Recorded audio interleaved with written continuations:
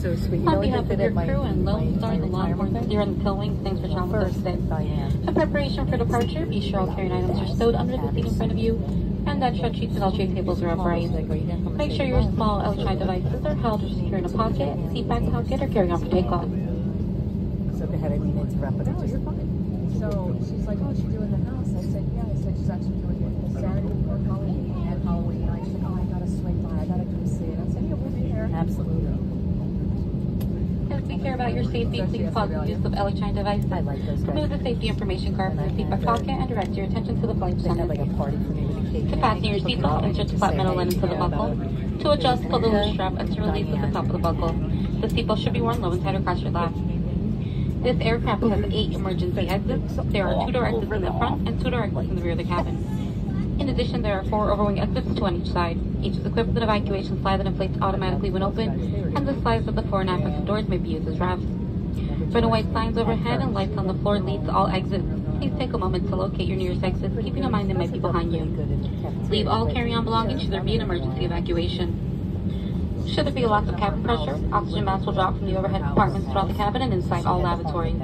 Quickly pull down on a mask to start the flow of oxygen. Place the mask over your nose and mouth and adjust the fit by pulling on the elastic tab. Make sure to adjust your mask first before touching any child or others. Although oxygen is flowing, the plastic bag may not inflate. In the event of a water evacuation, remove the life vest in your seat when instructed to do so by a crew member.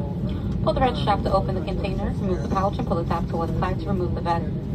Place the vest over your head, wrap the strap around your waist, and insert the end into the buckle. Pull the strap to tighten.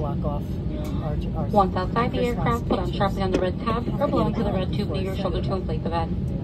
The vest is equipped with a water activated light. The location and use of life vest responsibility may be found in the safety information card.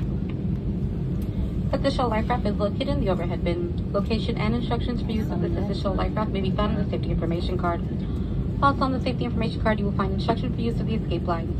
Escape lines are designed to assist customers evacuating through a window exit and while on the aircraft wing during a water evacuation. They are located in marked overhead bins in the mid-cabin. For everyone's safety and comfort, federal regulations require all customers to comply with posted placards and lighted signs throughout the cabin, as well as crew member instructions.